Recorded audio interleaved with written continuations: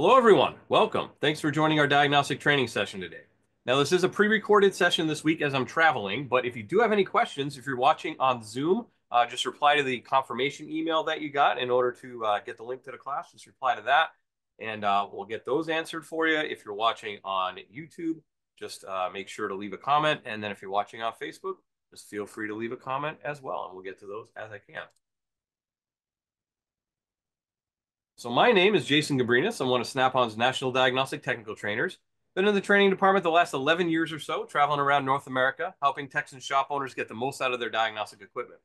Before I did that, it was a couple years as a diagnostic sales rep with Snap-on. So I had about 30 different franchisees I worked with, as well as the shops that they serviced in order to help everyone get the most out of their diagnostic needs. Then before I did that, it was 8 years at Subaru. So I worked at a dealership and over time just became that default diag guy in the shop. So I always ended up with the drivability problems, the intermittent problems, the weird wiring problems that would show up on those cars. And that's really where I cut my diagnostic teeth, was trying to figure out all those weird head scratcher type cars that would come into my bag. And before that, a bunch of other miscellaneous wrenching jobs. Been a little over 25 years under hood experience for me. So our topic today, we are continuing on our OEM-specific training series, and this week it is Tesla. So we've come to, this is our newest domestic make that's out in the world, and newest domestic make to Snap-on scan tools. So let's talk about it. A little bit of history first, and as I said, this is the most recent major automaker anyways, in a way. So Tesla Motors was founded in 2003 by Martin Eberhard and Mark Tarpenning. Elon Musk invested $6.5 million the next year and became chairman of the board at that point. They produced their first vehicle, the Roadster, which is pictured down there on the bottom, in 2008, and that's based on the Lotus Elise. Also in 2008, Musk then took over as CEO. Tesla also has a hand in solar and power storage. They have roofing tiles that are like solar panels, and then they have the battery banks that they have as well. So they began delivering the Model S sedan, which was their first major market car, mass market car, in 2012. In 2014, they introduced autopilot, leveraging multiple sensors to achieve semi-autonomous driving. Remember, it says autopilot, but you still have to be paying attention, holding the wheel, and all that. They launched the Model X SUV in 2015, and then the Model 3 was launched in 2016 as a lower-priced mass market sedan, and launched the Model Y SUV in 2019. All right, so let's talk about the top models. Now, I'm going to do this a little differently than I've done all the other manufacturers just because of they only have so many models. So we're just going to go through each of them. But what I found interesting is that the Tesla Model Y in 2023 was the 5th most selling vehicle in North America. Not just electric vehicle, it was the most selling electric vehicle. But you see the F-Series, Silverado, Ram pickup, RAV4, and then the Tesla Model Y right there. And then the Tesla Model 3 is down here. So just outside of the top 10. Let's see, 1, 2, 3, 4, 5, 6, 7, 8, 9, 10, 11, 12. Top 12. So right there. So 2 Teslas in the top 12, top overall sales for the model year 2023. So I didn't realize how far they had come in such a short time that they had gotten there. So if we look at their total sales, 2010 or 2013 to 2023, the last 10 years. Model 3, almost 1 million over those 10 years. Model Y, then the Model S, and then the Model X. And then if we go by model year, or yeah, I guess it would be model year. Tesla doesn't really do a lot of like the model year changes. They just kind of make iterative changes along the way. So it's kind of hard to nail down where some of these things happen. But I guess they do sell them as a model year. So we can see that the S and the X, it was small production, 2016, 2017, even 2018 and 2019. We see the S and the X are a very small portion of what they sell, but once they introduced the 3 at that lower price point, that was really the catalyst, and that really took off from there. So we can see how that ramped up, and then when the Model Y took off, man, like I said, number 5 overall vehicle in North America. So I just thought that was kind of interesting. So a couple representatives, as we always do. So I just picked the top selling year. And like I said, they kind of are weird about model years. But the 2023 Model Y. So these are available in what they call standard range, long range, and performance models. All vehicles are all-wheel drive. And in 2023, the Model Y was the best-selling vehicle, best-selling electric. Oh, actually the best-selling vehicle globally. So North America was number 5 Globally, it was the best-selling vehicle. 2022 Model 3. So it was introduced to be a lower cost sedan, as we said before. It's available in what they call base, long range, and performance models. The base model is rear wheel drive, and the others are all wheel drive. So to get all wheel drive on a Tesla, you get dual motors, front and rear. 2016 Model S was kind of the high water mark for that. It was available in multiple configurations, 60, 70, 75, 85, 90, and 100 kilowatt hour varieties. The P models are what they would call performance models, and D models are the dual motor, the all-wheel drive. So example, a P90D would be a performance 90 kilowatt hour all-wheel drive vehicle. That's how they kind of lay out their different sub-models. And the Model S was Tesla's first mass market model. Then we have the 2017 Model X. This is the one with the gull-wing doors in the back. So it was available in multiple configurations, once again, 75, 90, and 100 kilowatt hour varieties. P models are performance models, and the D models are dual motor. So in that case, a P100D would be a performance 100 kilowatt hour all-wheel drive vehicle. And like I said, uniquely has rear gull-wing doors, the only model that. Some common issues. Really researching them other than, a lot of fit and fitment stuff, fit and finish type stuff. There's a lot of that. Of course, battery issues, because it's basically a rolling battery. Autopilot issues, and we've heard all that stuff in the news where it doesn't always do what it's supposed to do, and they've done numerous updates and fixes and bug fixes. And software and firmware issues. It seems like most of the problems with these vehicles are going to be software related. And a lot of times the fix for it is Tesla will send a software update to the affected system, and that'll just fix the problem. You're also going to see when we get into the scan tool, a lot of the functions that you're able to do are resets. Reset the ECU, hard reset, soft reset. So a lot of times that can just fix the problem. And the way they present codes is unique and everything like that, which brings us into our OEM-specific features that I want to talk about.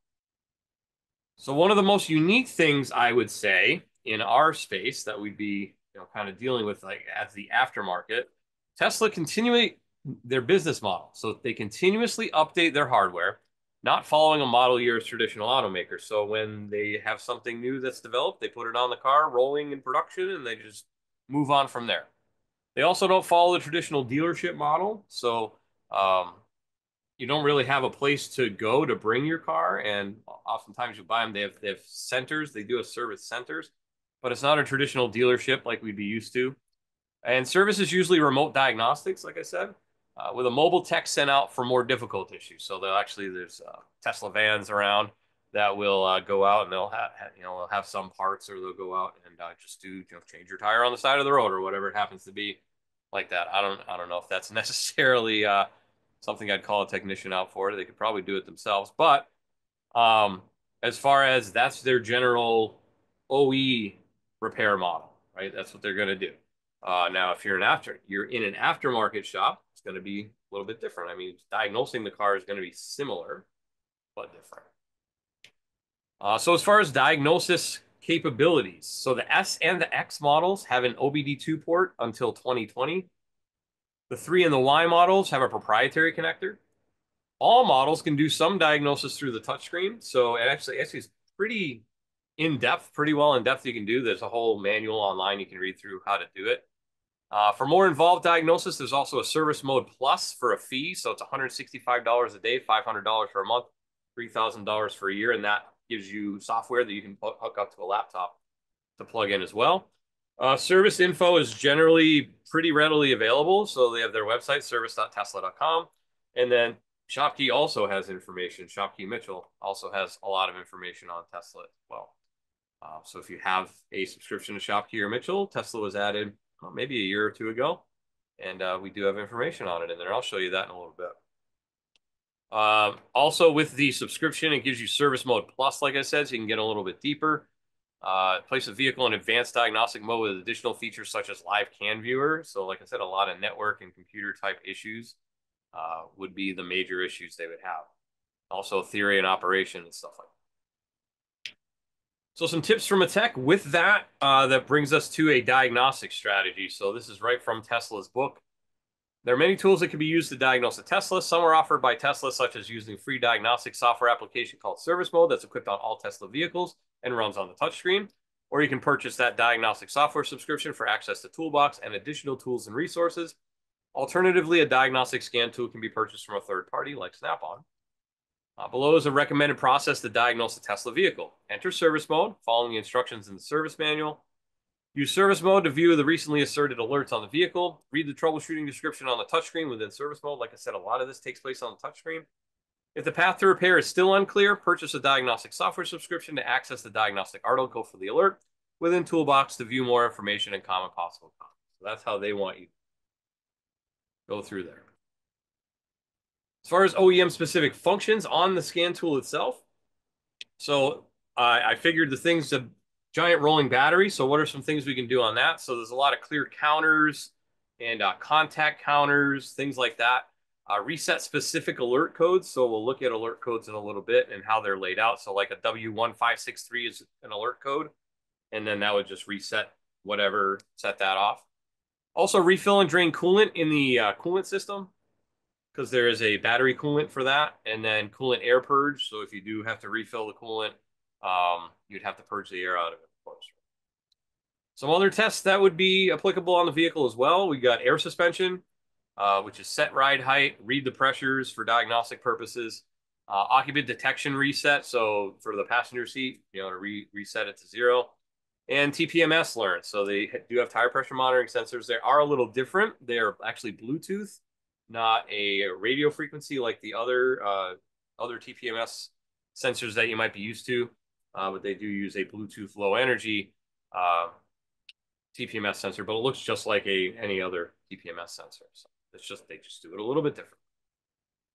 All right, so let's go live on the tool and see some stuff that we can see. I'm going to go through each of those vehicles that we looked at before. I'm going to start with the 16 Model S. So on a 16 Model S, it would have a diagnostic connector underneath the dash, so I can go in there.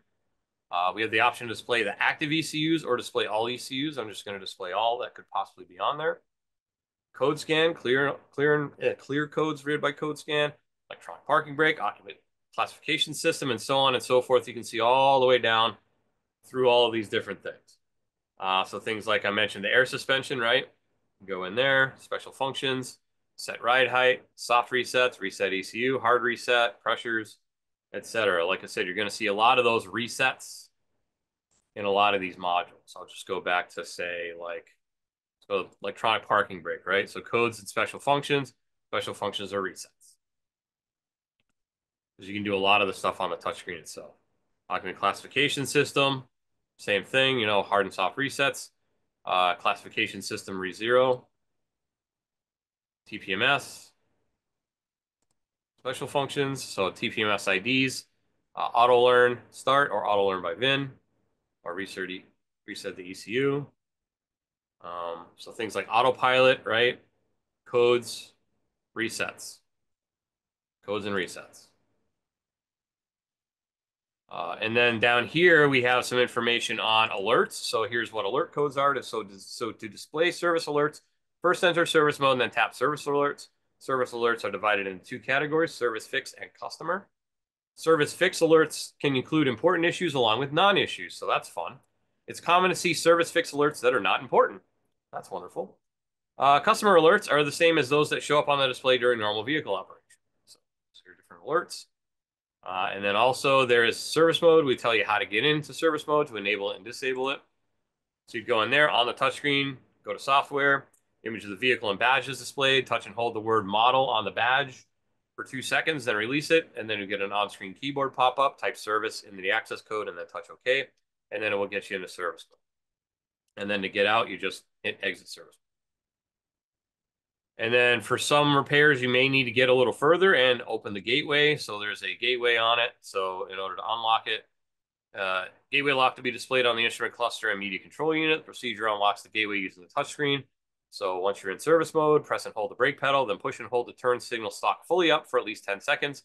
Then the instrument cluster and media control unit will briefly display gateway unlocking. Once it's unlocked, instrument cluster will display gateway unlocked, and a countdown timer will display the remaining time in seconds. but the gateway continues to be unlocked for a max of 90 minutes. I don't know why it shows it in seconds. It's like 5,000 seconds, but 90 minutes max. Gateway will lock when the timer is elapsed or when leaving the vehicle and closing the doors. The gateway needs to be unlocked for a longer period of time. Repeat the unlocking gateway. So we give you tips on how to do that as well. So like I said, a lot of stuff in there. Also in guided component tests, we have ABS at the moment to start. So things like the ABS module, brake fluid level switch, wheel speed sensors, yaw rate sensors, etc. You can see all that in there. And then we also have, like I said, ShopKey has information on these too.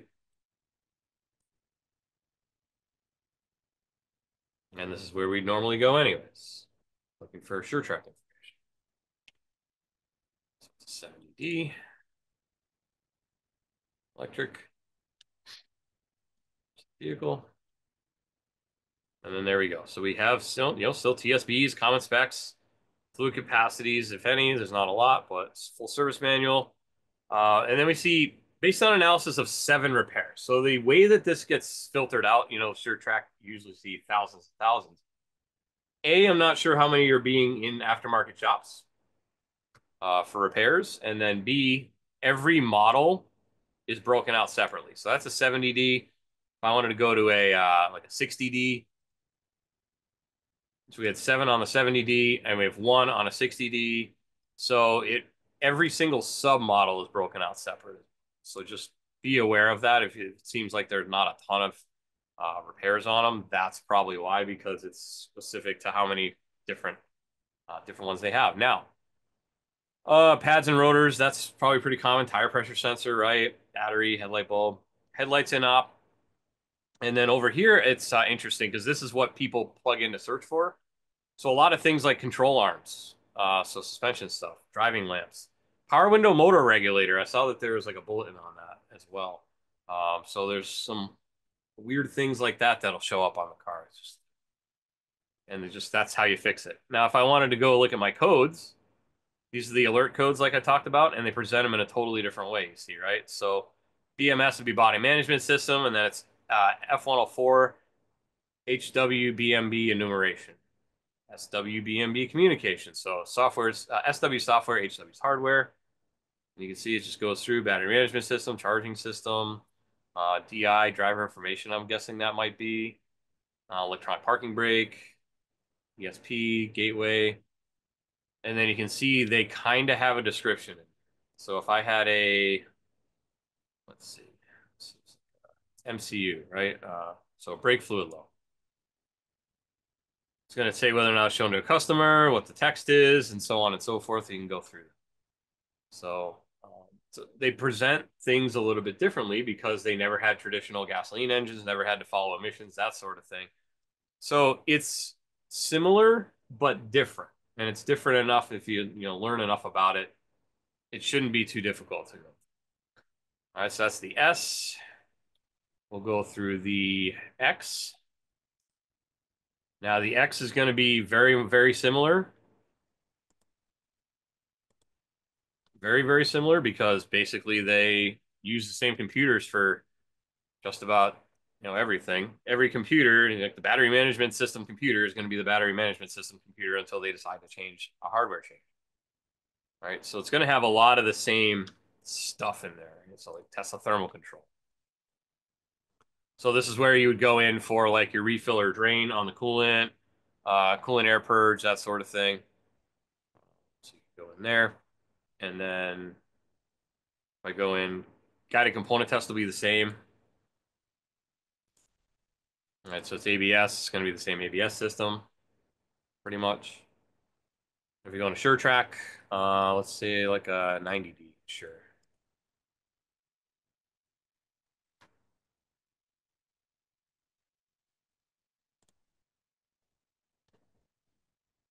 And then we see in this case 22 repairs. Right, so that was much more common. Wheels, tires, AC refrigerant, brake pad wear sensor, window regulator is the #1 search under that. Coolant pump, right? So that would apply. When I have to do the coolant, wiring diagrams too. So wiring diagrams, it's going to be actually the Tesla wiring diagrams. So if I wanted to look at like braking and stability, so these are the Tesla wiring diagrams in here. All right, so you can see that. Frunk. Always love that. Frunk, trunk, frunk. Okay. And then that's the X. Now let's look at what happens when I go into a vehicle without a diagnostic connector. So you can still ID it.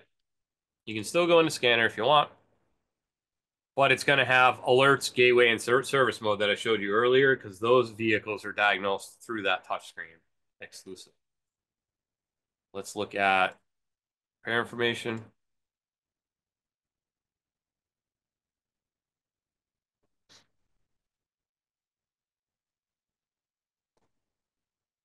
And we'll just call it a base, I guess. That's a sedan. 248 repairs. Remember, this is also a very highly selling car. So 2022 with 248 repairs. Those are going in aftermarket shops. Tail light, antenna, TPMS again. Right window and op. That seems to be showing up an awful lot. Engine doesn't start. Window inoperative. TPMS. Well, engine doesn't start. That's kind of weird, but maybe it's just that it doesn't roll, I guess. Alignments, pads, that sort of thing. And then let's look at the Y. No Cybertruck coverage at this time because they haven't sold that many of them. Just long range. I'm sure it'll come in the future, but right now it won't. Just long range. 130 repairs on that. Right, so traction motor, so that's the actual electric motor. TPMS, vehicle pulls, TPMS, suspension control arm, suspension stabilizer bracket, right? So there's some suspension repairs to do on those as well, which you might need that air suspension work for. So that is the long and the short of Tesla. So I think it's kind of interesting researching it and learning a little bit more about how they do things. They do things a little bit differently. So just as long as you can keep that in mind, you'd still be able to go through and diagnose. You don't have to worry so much about like firing order and air fuel ratios and stuff like that. But I mean, it's works pretty much like any other electric car that you would have to deal with if you're doing electric car work. So with that concludes today's presentation.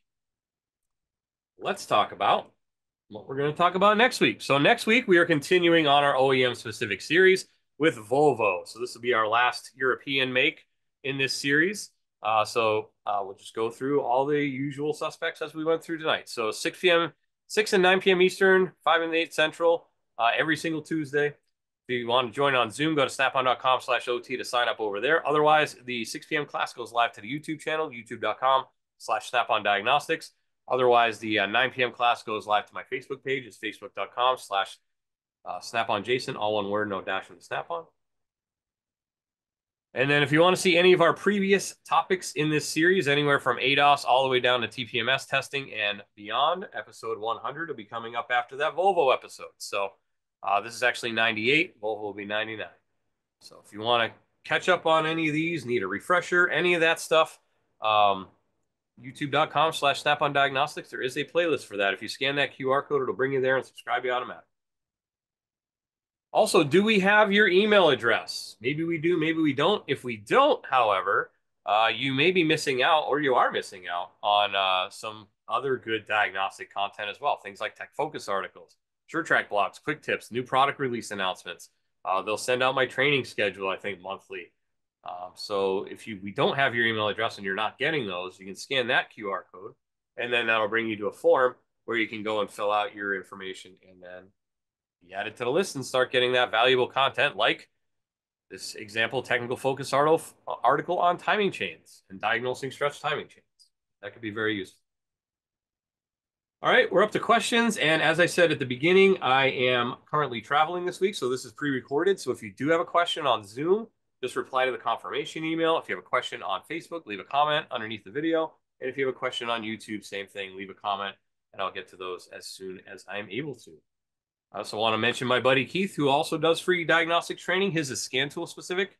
So every Wednesday, it's on Zeus and Zeus Plus, and every Thursday, it is on Apollo and Triton tools. So he walks you through everything, basically soup to nuts. So let's get your Wi-Fi set up. Let's talk about security link. Let's talk about SAP on Cloud. Then he goes through the complete fast track intelligent diagnostics workflow, among some other different things in there, scanner related stuff. That's about the first hour. And then he takes about a 5-minute break. And then after that, he goes through about another 45, 50 minutes on the scope and the meter functions of the corresponding tools. So definitely worth your time to check it out. If you want to learn more about your own tool, or you're interested in changing out a tool, or whatever the case may be, we have people that come almost every week just to keep up to date and refresh. Essentially the same class every week, but maybe you have some questions. You can also ask questions in those classes too. So definitely check that out. Zoom only, snapon.com/OT to register. And with that, thank you very much for spending a little bit of time with me. Hopefully you learned some new tidbits about Tesla. Hopefully you'll join me next week for Volvo.